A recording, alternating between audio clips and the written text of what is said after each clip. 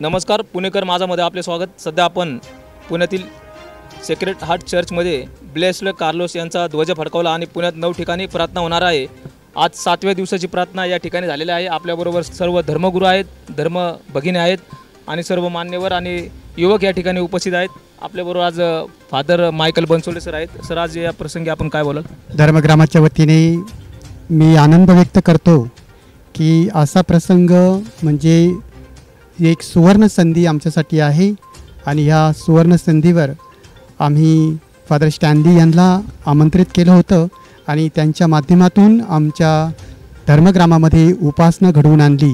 आणि मुळातच उपासना घडवून आणण्याचा हेतू म्हणजे आशीर्वादित आणि धन्यवादित कार्लो यांचा सुंदरसा असा पुतळा गेल्या 7 दिवसांपासून पुण्यामध्ये मिरवणुकीद्वारे काढण्यात येत आहे आणि त्यांच्या सन्मानार्थ आज हा विधी ह्या ठिकाणी ठेवण्यात आला होता। The blessed relic of Carlo, which happens to be the first degree relic, which is the hair of Carlo, has been put in the statue of Carlo, which automatically becomes the 3rd degree relic, and we have the flag present here. Carlo is a young 15-year-old boy who can inspire souls. He is the one who promoted the Eucharist, which is the highest form of the sacrament for us.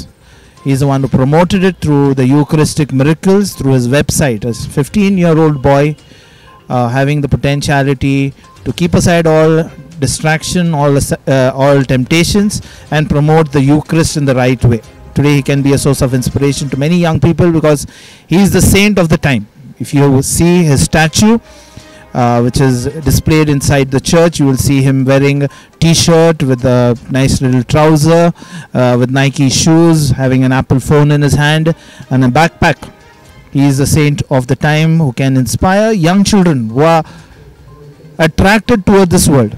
He can call them towards being godly people who can inspire the people who can make the family feel proud.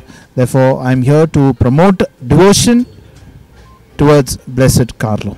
So we, the DESCO team, are representing the youth of Pune diocese, and we brought the relic from all the way from Assisi to India, then to Pune, and we've been venerating it all through the 7 days that we've got. 2 days, after 2 days there will be a feast celebrated for the same. And this relic has brought a revolution in the youth of Pune diocese. A lot of youth are turning up for veneration, and through his life is setting an example for all the youth of Pune diocese. एक युवक blessed आहेत आणि युवकांसाठी प्रोत्साहन आहे या ठिकाणी, आणि मी खरोखरच या ठिकाणी सर्वांचे मनापूर्वक आभार मानत आहेत। आमचे प्रमुख धर्मगुरू फादर मायकल बनसोडे यांचे मनापूर्वक आभार।